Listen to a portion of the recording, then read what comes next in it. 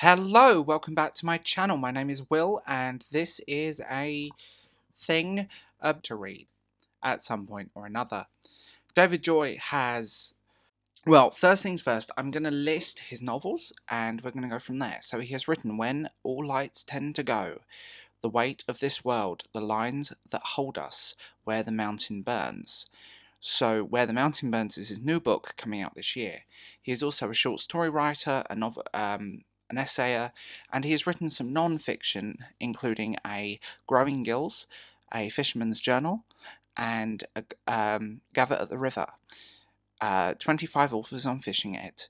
Not only is he a fantastic writer, he's a writer that has kind of gripped me in a way not many writers have. He feels like a missing voice. He has written books that not only deal with real issues, but also issues that are unseen.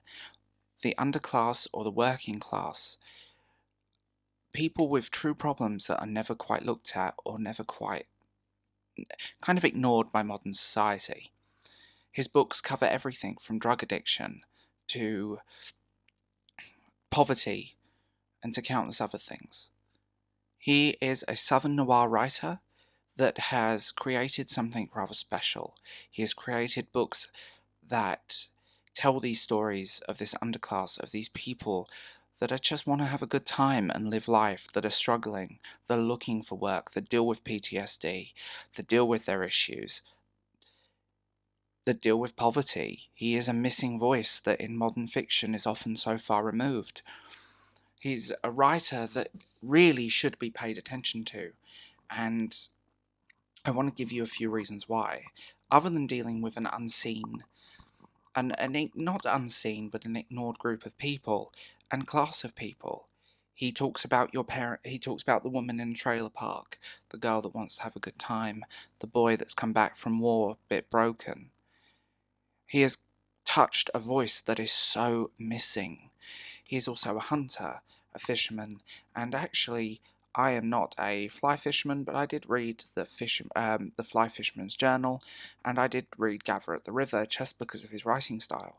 He is compelling, interesting, in this sort of slow-paced, but that's the word to describe his writing. It's slow-paced where it needs to be, but it keeps you reading. You put his books into anything, and you hear his voice talking. He has a very distinctive accent, that Southern American, and it shows through in his work. You can hear his accent almost with the characters that he writes. I've read through his entire bibliography, and I want more. I've pre-ordered his new book, because why not? He is a writer that has just brought attention to so many things. It's strange when you find that writer that makes you stop and read their work. He is one of them. There's only ever been a handful of writers like that, and I even persuaded my local library to buy a couple of his books to put into the system. He is a writer that has created something unique, and in this day and age where every book is safe, where everyone is perfect, where readers only want to read someone else's life, a person with problems, a person with issues. I think that he reflects so many real stories going on in modern America that it's a shame that no one seems to talk about his books on this platform. BookTube is missing real life experiences or books that reflect real life person. Read David Joy.